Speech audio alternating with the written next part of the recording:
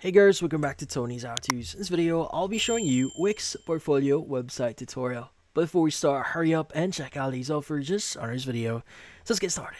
So if you want to add a Wix portfolio or if you want to create a portfolio using Wix, well, this one is quite easy. You just need to specify the details at the very start here so that the process is going to be quite smooth. So first things first is you want to go to wix.com, just log into your account. Now, in your account here, since we want to create a portfolio, let's go and click on the Create New Site at the top right here.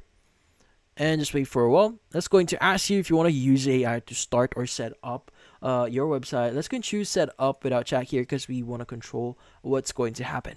Now, this is where everything starts. Now, it's really important that you specify what type of website that you want to set up. So if you want to set up a portfolio, you just need to type in or choose portfolio in here. But we want to take this a bit more or a bit more. So in this case, instead of you just saying portfolio, maybe you want to create a creative portfolio, or if you have a journalist portfolio here. So go ahead and choose what type of portfolio that you want to use. Like for example, let's go and choose creative portfolio. And once we're done, let's go and click on continue. Now, why do we need to choose the correct one or really describe what you want to create in here? Because depending on what you've entered in there, it's going to recommend different apps that you may want to install or use here. So our website is now ready to go. Now in here, it's first going to ask you to enter some details about your website. So the website name. So let's just say it is going to be my portfolio. Like you go ahead and just add whatever name you want. Let's go and click on continue. And from here, you can go and choose the apps that you may want to include. Now, for here, in here, by default, portfolio will be added. So this is the default app that you could use on Wix. But if you want to add, like, for example, your Instagram feed, or if you want to add some blocks, you can go ahead and do that as well. But we are good with this one. Let's go ahead and choose continue. And from here, it's going to say all set. Let's go and click on continue to dashboard. Now, I'm going to give you some overview here on what you could view on the dashboard. Now, it's going to redirect you to the setup page here. Now, by the way, at the left side, these are your navigations or different settings that you can access here in your website. So this is your dashboard. Now, the setup page here, this is where everything starts. Now, you want to complete everything that you are going to see in here. Like, you can go and start designing your website, adding products to your portfolio, and even like adjusting your SEO here. So this is the 5 steps that you need to set up in your website. Now, by the way, for the domain here, this is not necessary at first. So if you don't want to use a portfolio, a custom domain for this one, you can go and ignore this. But just take note here that it's if someone's going to access your website, it's going to say wix.com then / then your website. So it's kind of different. But then again, if you want to have a free one, you don't have to connect a domain. Now, at the left side here, you have your homepage, which pretty much the same thing. This is just general information, analytics, the site sessions, the total sales if you are setting something in your website. Now, by the way, at the top right, you should see the design site option here, which later on I'll be showing you. But if you go to the portfolio section, you should be able to see your projects, collections, or integrations. Now, projects here are going to be your work. Now, by the way, if this is the first time that you are accessing this, it might ask you to set things up using AI, but let's go and just skip this one.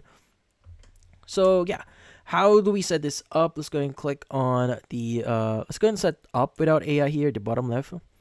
Now from here, it's going to automatically add projects for you. So let's go and just select all of them since we want to basically start from scratch. Let's go and click on delete selected here. So we selected all. So if you click on the checkbox here, it should select every project that you have here. Click on delete selected, click on delete. And let's go and add a new one. Let's go and click on add project at the top right. Let's go and add the project. So let's just say it is going to be my creatives. Let's go and click on next. Description, you can go and add the description for it. Let's just say click on create text. Now you can go and use AI, or you could go and just enter or type in yours. Let's go and click on use text here. This is just an example. I'm using AI to make this a lot faster for me. Let's go and click on next. Now basic info, you could go and just add the project type. So let's just say it is going to be some abstract. And from here, you can go and choose the date. Let's just say it is going to be 2025. Location, let's just say it is going to be LA.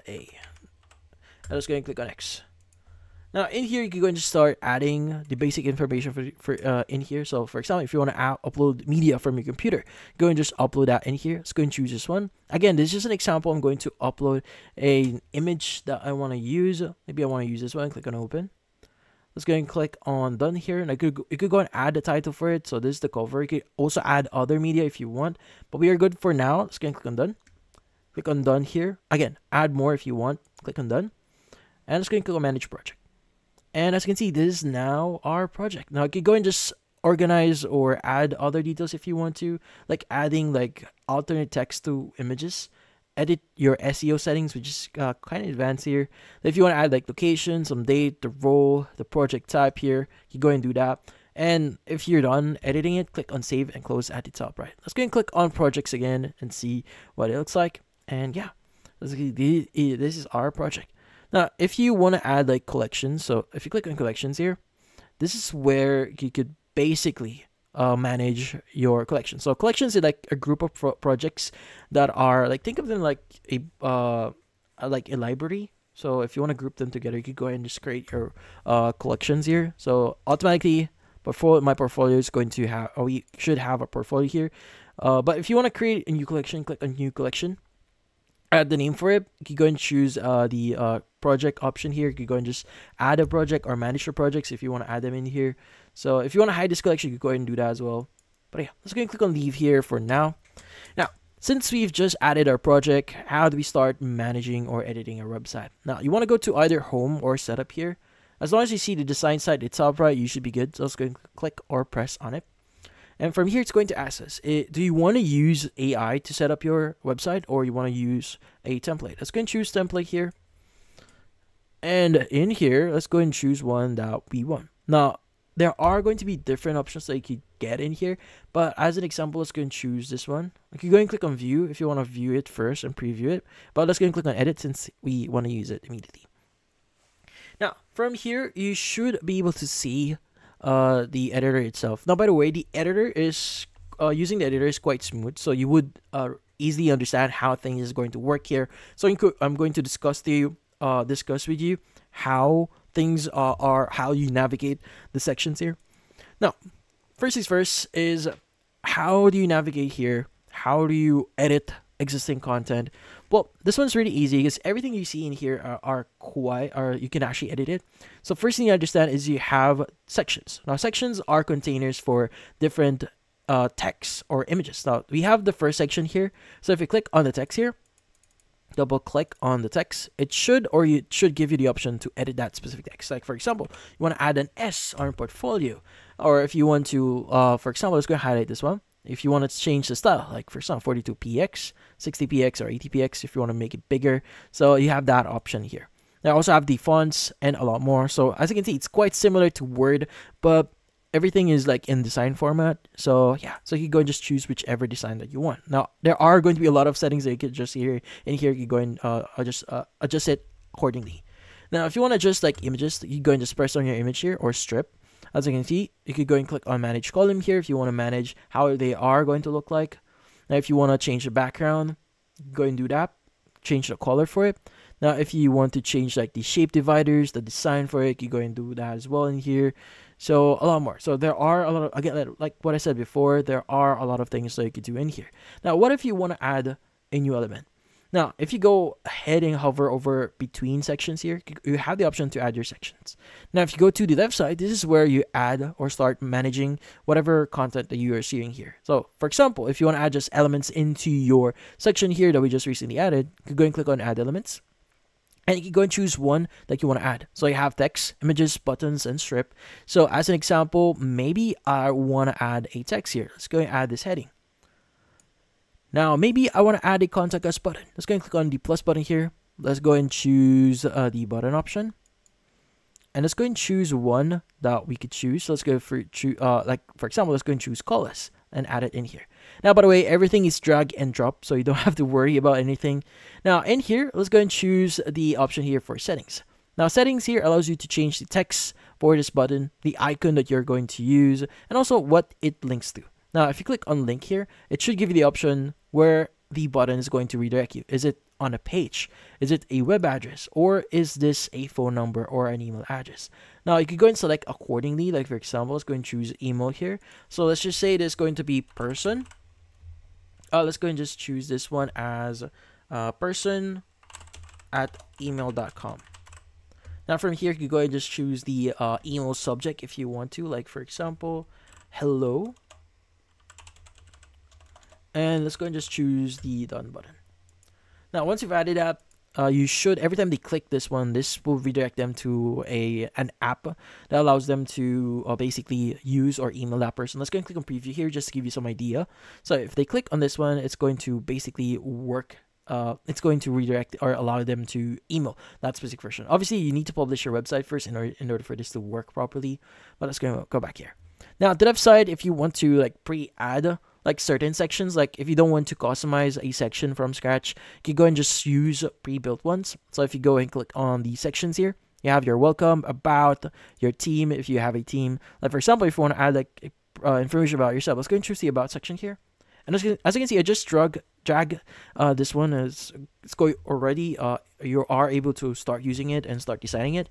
Now, obviously, you can go and just select the background or the column itself. Click on change background, and you should be able to change the image for it. Let's go and click on settings.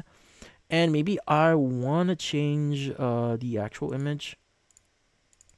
So let's go and click on the manage columns option here. This one. Change background. See what we can do.